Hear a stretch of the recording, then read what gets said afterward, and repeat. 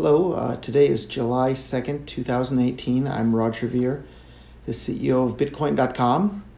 But today I want to tell you about my, a couple of things today, but I want to tell you about my own story about being tortured in federal prison in the United States.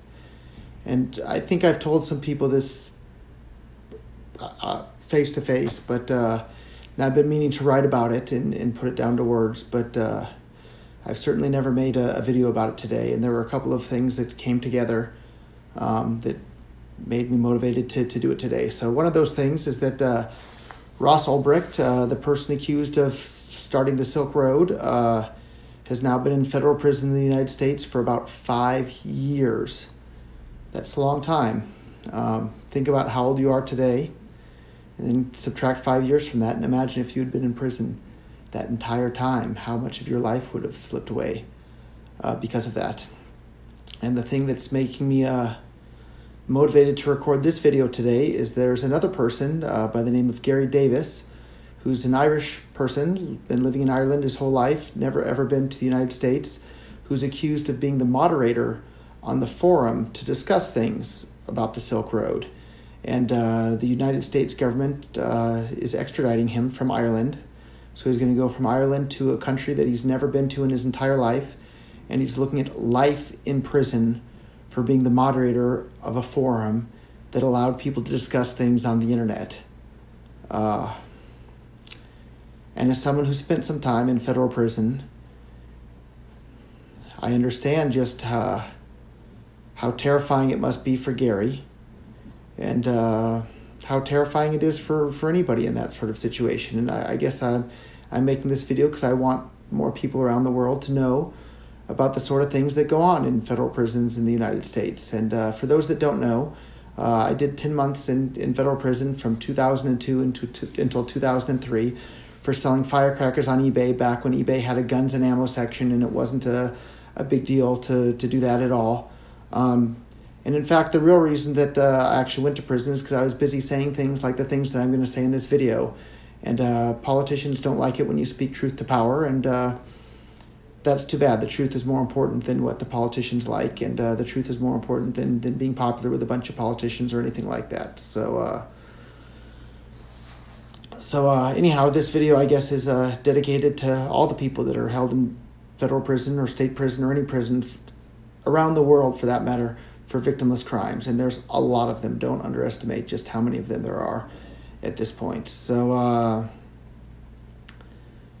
have quite a few stories I could tell, but I guess the one that I'll tell is when I first showed up at prison, I was allowed to choose when I would start my prison sentence. So the judge said, how much time do you need to get your affairs in order?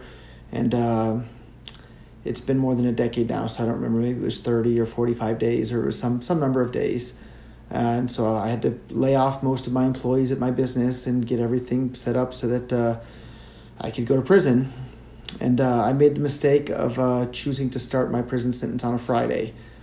Don't ever start your prison sentence on a Friday, and certainly don't do it on a Friday before a national holiday. And I think it was right before Memorial Day or Labor Day or something like that.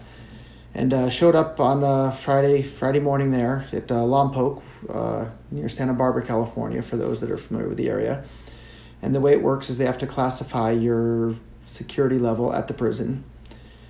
And anybody that knows me knows that I'm a pretty white-collar kind of guy. But my actual charge was dealing in explosives without a license. And it's worth pointing out that the criminal act isn't the selling of explosives, and these are firecrackers I bought on one website and sold on another. And the crime isn't selling the explosives, it's doing it without the license. So it's simply just not getting a permission slip to sell the firecrackers. And anybody, if you want to, I'll put a link in the description. You can read about the exact product I was selling. They were sold by Cabela Sporting Goods catalog. It was sold by a bunch of other resellers on eBay. People all over the country were selling it. The manufacturer manufactured over 1 million of the units. I sold a few thousand of them. The manufacturer basically was just told to stop selling them. Nobody had to pay a fine or go to jail, except for me, because I spoke truth to power. Taxation is theft. The draft is the moral equivalent of kidnapping and slavery. And war is mass murder, funded by theft. So that's the truth. If you don't like it, sorry, the truth doesn't bend to whether or not we like it being the truth or not. So anyhow, showed up at federal prison there, and they were waiting to classify me. So when they haven't classified you yet, they send you to the highest security level that they have within the prison. So it's called the SHU, which SHU, which stands for Special Housing Unit, which is just a euphemism for the jail within jail. So they sent me to the jail within jail there, which was a little tiny room with 3 bunk beds, so 6 people total, and a toilet and a shower with no privacy or door or anything at all around the toilet or the shower. So like absolutely no privacy whatsoever, and so little ventilation that everybody just basically strips down to their underwear and lays in their bunk because it's so hot in there just from everybody's body heat and the lack of ventilation in there. So I was there all day Friday, all day Saturday, all day Sunday. Normally you're allowed out for 1 hour a day, but that's on weekdays, I believe. And then Monday was a national holiday, so I didn't get out on Monday either. So I was in there for 4 or 5 days straight, and my entire world was, felt like already felt like it was being turned upside down. But my attorney representing me, the prosecuting U.S. attorney, the judge, everybody assured me that I would be going to what's called a federal prison camp, where there would just be a line on the ground that you're not supposed to go past. And they assured me that it would be just like going to summer camp, but you'll be there with a bunch of doctors, lawyers, and drug dealers. And as a kid, I loved summer camp. And I didn't really believe them that it would be just like summer camp, but I didn't think I was going to be locked in a little tiny cell 24 hours a day for the first 4 or 5 days straight with 5 other people that I didn't know at all, and absolutely no privacy even for the restroom at all. So anyhow, I was there Friday, Saturday, Sunday, Monday. Tuesday I got out for an hour to go in the little, maybe, 8 feet by 8 feet or 6 feet by 6 feet little cyclone fence where you can get a little bit of fresh air and a little bit of sunlight. I was out in that for 1 hour and then went back. And then I think it was on Wednesday they finally got around to classifying where I would go within the prison. And they let me out of the jail within the jail. And they sent me to the prison laundry to get my prison clothes. And the prison clothes are like a khaki shirt and some khaki pants with a belt that's made out of like the life vest clicker, like plastic clips that you would imagine from a life vest on a boat for the belt. And then they gave me some big, giant, clunky work boots that who knows how many people had worn those boots before me. They had definitely seen better days. And then from the prison laundry, after I'd changed into all those clothes, which were different, I should back up a little bit too. So when I was in the jail, within the jail, they just slide your food in on a tray through a slot in the door 3 times a day. And then when you're done eating it, you slide it back out. And anytime anybody's going to come or go out of the room there, you have to put your hands behind your back and slide them through the slot in the door, and they handcuff every single person in the room before they even open or close the door to let anybody in or out of that room, which was really crazy and I guess degrading. But lots of people that have never been to prison, they think, oh, well, that's the whole point, treat people badly in prison. But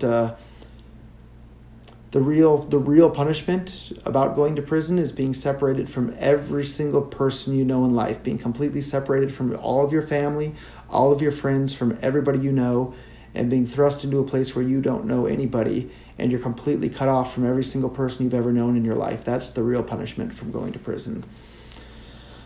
But anyhow, so they give me the shirt and the pants and the boots, and then they tell me to go and see the prison counselor. And it's not a counselor, it's just another guard.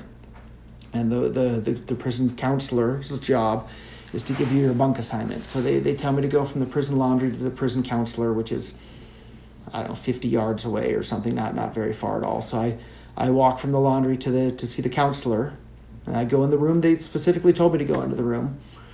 And, it had taken quite a while for me to, come to terms that I was going to do 10 months in federal prison, and that seemed like absolute eternity. But it was certainly better than the 7 or 8 years that they had threatened me with if I didn't sign the plea agreement. So when you're looking at 7 or 8 years versus 10 months, of course, 10 months is better than 7 or 8 years. And felt like an absolute eternity. I was 22 years old. 10 months feels like forever. And it was definitely the longest 10 months of my life, even looking back on it more than 15 years later. But I walk into the counselor's office that they told me to walk into, and as soon as I walk in, the one guard that's in there, he jumps up and starts shouting at me, "Whoa, whoa, whoa, whoa, whoa! You can't come just walking in here like this. We have to search you first. Put your hands on the wall. Put your hands on the wall. We need to search you first." And the other guard is just watching him, and even the other guard looked surprised by this guy's reaction when I came into the room. But like, there's two guards, right? One guard says, "Put your hands on the wall. We have to search you." The other guard's kind of looking at him. And the one guard, I turn around and put my hands on the wall, and he starts patting me down. And as he's patting me down, I'm pretty sure that I can see something in his hand, but I'm not sure what it is, and I'm not in a position to make demands of anybody at that point. I'm a prisoner in a federal prison, but I can see there's something in his hand as he's patting me down. I'm pretty sure. And then when he gets down to these boots that I've only had on for like 2 minutes and walked maybe 50 yards in, the big, giant, clunky work boots, he pulls out this, big shank, sharpened screwdriver. And he starts screaming at me about how, "You're coming in here with a shank. Are you trying to shank somebody? You're going to do more time for this." And I'm telling him, "It's not mine. It's not mine. I don't know where it came from." And he's screaming and yelling at me about how I have this shank and he starts telling me that I'm going to do an additional 2 years in federal prison, and 10 months already felt like forever. I'd already had a really, really rough 5 days being in the jail within jail, and I didn't really know what the overall jail experience was going to be. And he's planted a shank on me and screaming at me about how I'm going to do an additional 2 years in prison for having this shank that he put on me. And I'm telling him, "It's not mine, it's not mine." And like 10 months felt like forever. Going from 10 months, I'm only 5 days in and already having a rough time. And I think I'm going to go from 10 months to 2 years and 10 months because either this guy planted a shank on me or it was already in the boots that I had just received from the laundry a few minutes ago anyhow. And I'm telling him, "It's not mine, it's not mine. I don't know where it came from. I don't know where it came from." And he's screaming at me about how I'm going to do an additional 2 years in prison. And of course, understandably, I start to cry and the tears start running down my face because I think I'm going to be separated from my family for an additional 2 years on top of the 10 months that I had already barely come to grips with that I was going to have to do. And when he sees that enough tears are coming down my face and that I'm crying enough, he pats me on the shoulder, goes, "Relax, I'm just kidding with you, have a seat." And so that man just purely tortured me for his own amusement. And the other guard sat there and watched the whole thing. And I don't know exactly what went through the head of the other guard, but at that time, I got assigned to a bunk in a big, giant warehouse-sized room with, I don't know, a couple hundred other people in there. That's so loud from all it's like tile floor and concrete walls, and the sound really echoes around in there, and it's like really, really difficult to sleep. And of course, no privacy there at all either. So they assigned me to the bunk there, and I, didn't hear anything more at that time. But then maybe after I'd only been in the jail maybe 3 weeks or so, they called me back to the counselor's office, and it was just the one guard that had watched the other guard torture me and bring me to tears, thinking that I'm going to do an additional 2 years in prison because he planted a shank on me. It was just, purely did that for his own amusement. But the other guard was there, and he told me, "You have a new bunk assignment." And I'm still pretty new to the whole place. I don't know what that means, but he assigned me to there's a lot of jokes in prison, but they call it the private suite. It's not really a private suite, and it's not nearly as nice as it sounds, but everybody has to be an optimist in prison. So there's all sorts of things that people are optimistic about at prison, and there's like lists that go around the prison of things to be optimistic about in prison, like the top, I think it was a top 100 list of things the good things about being in prison. And some of them, if you can have a good attitude, are kind of funny. So like an example of some of these things on the list about the best things about being in prison is you don't have to worry about what you're going to cook for dinner. You don't have to worry about what you're going to eat for dinner, right? Because you're told when you're going to eat and what you're going to eat. You don't have any choice in it. You don't have to worry about what bills to pay or any bills to pay. You don't have to worry about what to buy people for Christmas. You don't have to worry about all sorts of things, which if you can have a good sense of humor, it's kind of funny.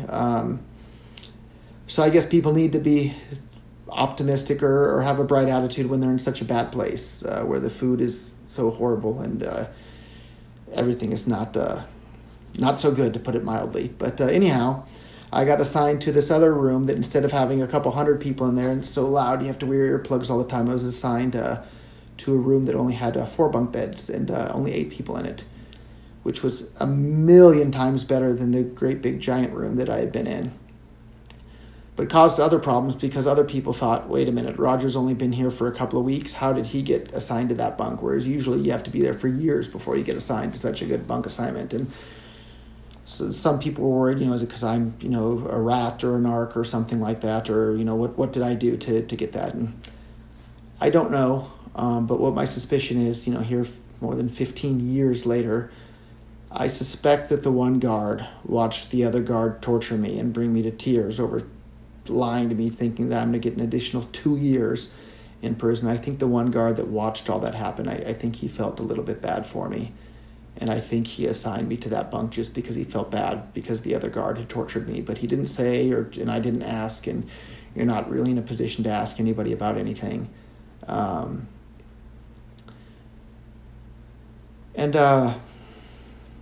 guess a lot of people also have this misconception that, weren't you scared of the other prisoners in prison? Didn't you have to worry about it? And maybe some people you have to watch out for a little bit, but 98%, 99% of what you have to worry about in prison it's not other prisoners, it's the guards. Because the guards are there day after day after day, year after year after year, and a lot of them are really, really bored. Some of them maybe were nice people to begin with. Maybe some of them still are nice people, but others are there just because they like treating people badly. And it's the guards that you have to be worried about in prison. It's not so much the other prisoners. And there's guards that their entire day is spent harassing the prisoners that are there and giving them a hard time about all sorts of different things. And maybe I'll tell some more stories about that sort of thing in the future, but I guess I'm glad I made the one video talking about how a guard literally planted a shank on me and lied to me, claiming that I was going to get 2 years additional prison time. And they can lie, but the guards can lie about whatever they want for whatever reason they want, and nobody's going to believe the prisoners. People will believe the guards. But I was there firsthand. I saw it. This is the truth. I guess I should tell another story. So while I was there were 2 times that the federal inspectors came to inspect the federal prison to make sure that the prisoners were being treated properly. And on those 2 days, those were the 2 days that had by far, not just a little bit, by far, the best food in the entire time I was there in the chow hall there, way better food than normal. And in the bathrooms there's soap dispensers and paper towel dispensers that the entire time I was there, never once did they have any soap or paper towels in them, except for the day that the federal prison inspectors came. On that particular day, wow, there was actually soap in the soap dispensers. Amazing. And there were paper towels in the paper towel dispensers. That was amazing as well. And the other side of it, too, people don't realize, you can't tell that, hey, you can't tell the federal prison inspectors, hey, they're just putting on a show for you. The prison's never like this normally. Because if you complain about anything, the guards will really let you have it. They'll send you to solitary confinement. They'll send you to the jail. Within the jail, they'll give you another thing. There's another thing called diesel therapy. And you're probably thinking, what the heck is diesel therapy? What diesel therapy is where they ship you from prison to prison to prison to prison on a bus. And you ride on this bus across. They zigzag you across the country, and you're handcuffed and chained to a seat on a bus. And you live on this bus for days or weeks or even months on end as they ship you around the country because they don't like whatever you complained about or whatever it is that you caused trouble for them. And you literally live on a bus for weeks or even months on end, and that's diesel therapy. And if you complain, they'll do that sort of thing to you. So you can't really complain about anything. You can't tell anybody about anything because they'll make your life even worse. So anyhow, that's part of my prison torture story of having been tortured in prison. And I'm sure Rossa Ульбрихта has had some bad experiences with some guards. And I think Garri Devisa, this Irish guy, and is also going to have some bad experience with guards. But part of why I wanted to tell this, and I don't know if the world knew this or not. We weren't super public about it, but we had hired Gary to help with our customer support and forum stuff, and dealing with customers at Bitcoin.com. And he's been working with us at Bitcoin.com for quite a while now, maybe a year or two, maybe even more. I'd have to check exactly when he started, but he's been a fantastic team member and a fantastic friend and just an all-around great guy. And now he's looking at life in prison in the United States, a country he's never been to, never had anything to do with, for simply helping moderate a forum on the internet that maybe talked about things that the U.S. thinks it's illegal, but it's a forum, a discussion forum where people talked about things.